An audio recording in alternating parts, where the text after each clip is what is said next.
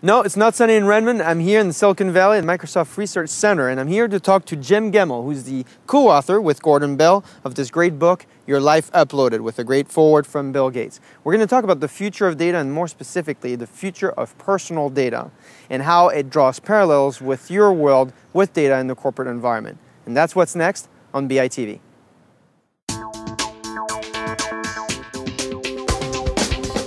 What if you could literally have everything your whole life, which is what Bill Gates had originally said. Someday you'll be able to store your whole life digitally. One thing we found is that bringing together disparate data sources is critical.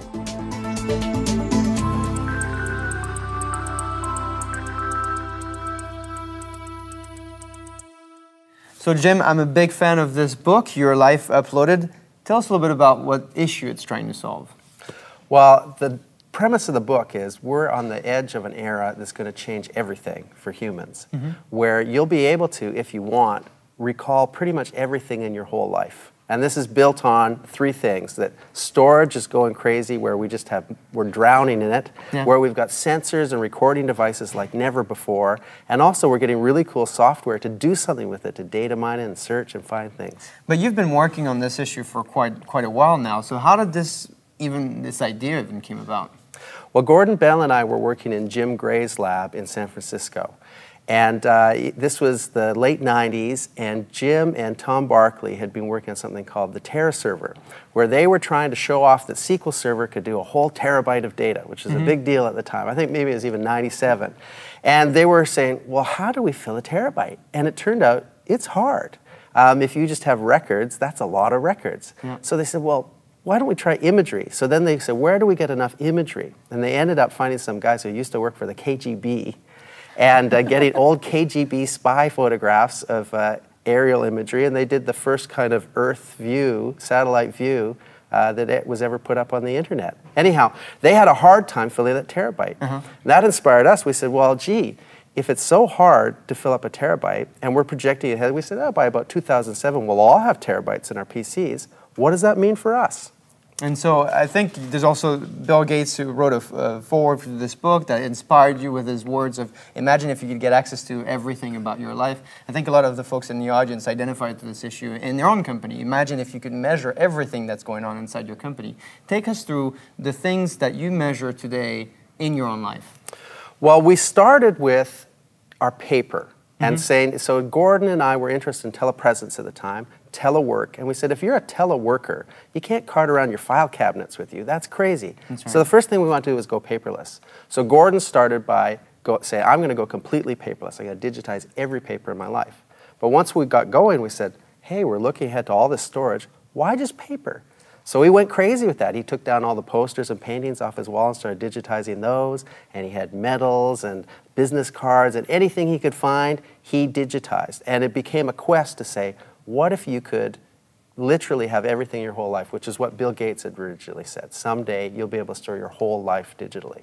So when you're measuring so much or you're recording so much of your activities, are there things that you're learning from the data, or how do you handle so much information, and what do you do about it? Well, the first thing that we were looking at was just recall, just finding things. And you find that when you have a lot of stuff, how do you find it again? In fact, most of it, you don't even remember it's there to go looking for it. But when you do want to find it, hey, there's text search, that's great. But we found, well, you need a little bit more. What if my recollection is, well, it's that document that I opened on that really hot day? You know, can I go back in my temperature records and find that? Or I say, it's that, you know, I'm looking for that photo from the time I was in Hawaii. Well, do I have my things geo-referenced so I can pull it up that way? So that was the first thing, just how to put it all together to find things. And then after that, yeah, can we mine stuff? Can we learn? We were recording everything that went on in our PCs, so we kept a copy of every web page we ever saw. We were looking at what windows in the foreground, what programs we were running, and what's going on. And so you could start to mine that and say, well, how do I spend my time? You know, what's kind of my time emotion study? Am I spending too much time in my email, or am I getting things done, or am I spending, you know, a long time There are two with things something else. I'm hearing here that I think would be great benefits for CIOs in the audience. Is the first thing is it's really difficult to tell what's useful versus what's useless to start with. You shouldn't assume that there's a particular type of data that you know you absolutely need to measure and a bunch of data that you shouldn't care about, because a lot of it is remembering and being able to go back to particular instance or particular piece of information you're looking for.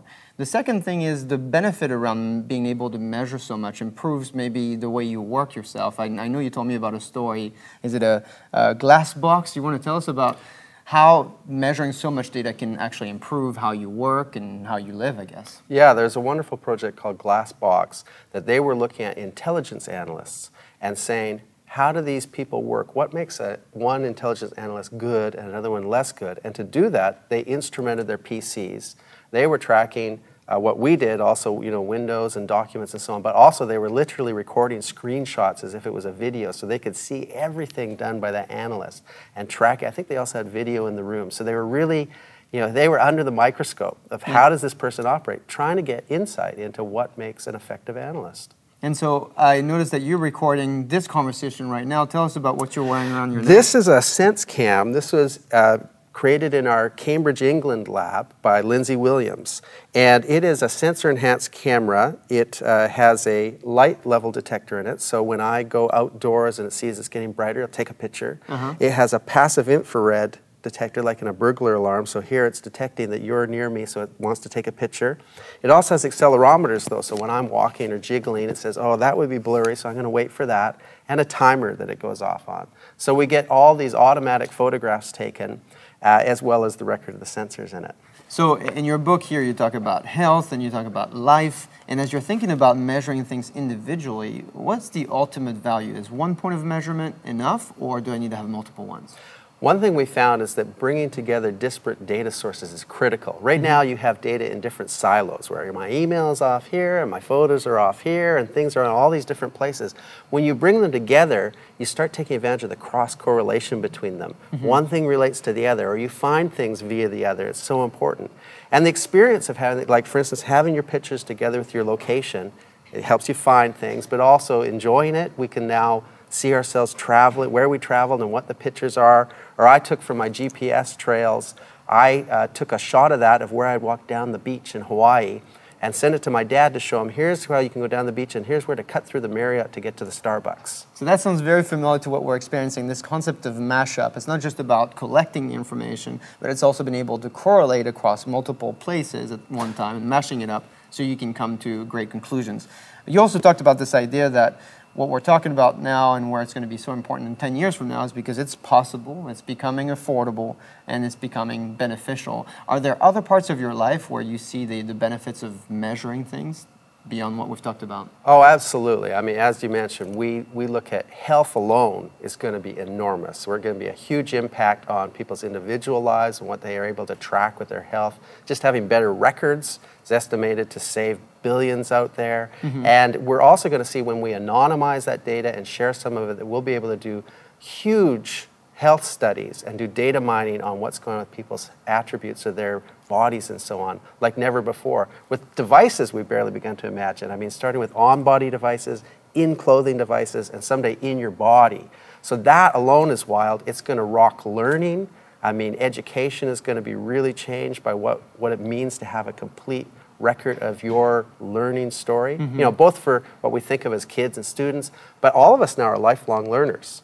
And so it's going to impact all of us that way. It's going to change work and how effective we are and how our organizations, transfer jobs between individuals. It's across the gamut. We say it's going to change everything. So if you thought inside your organization that you were just surrounded by machines that were recording things, now what you're telling us is everything's going to be recording your body, and you're going to have a lot of data points to correlate in order to get a complete experience. Jim, thank you very much for spending time with us. Of course, everybody should go out and get the book, but if they want to get access to you or maybe get access to your thought leadership, where do they go? They should look at totalrecallbook.com. And we have a blog there that'll keep them up to date with the latest. Thank you very much. A pleasure.